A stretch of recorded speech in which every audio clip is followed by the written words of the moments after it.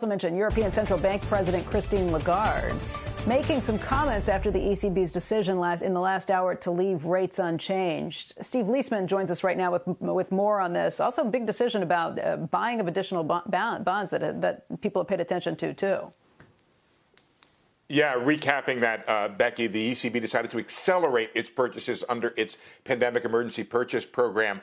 And that had a positive effect on yields. The ECB saying it was doing it to avoid the tightening of financial conditions, ostensibly the rise in yields that's happened across the world. But it must have been something she said, because Lagarde got to the podium there, started her press conference, and yields reversed themselves.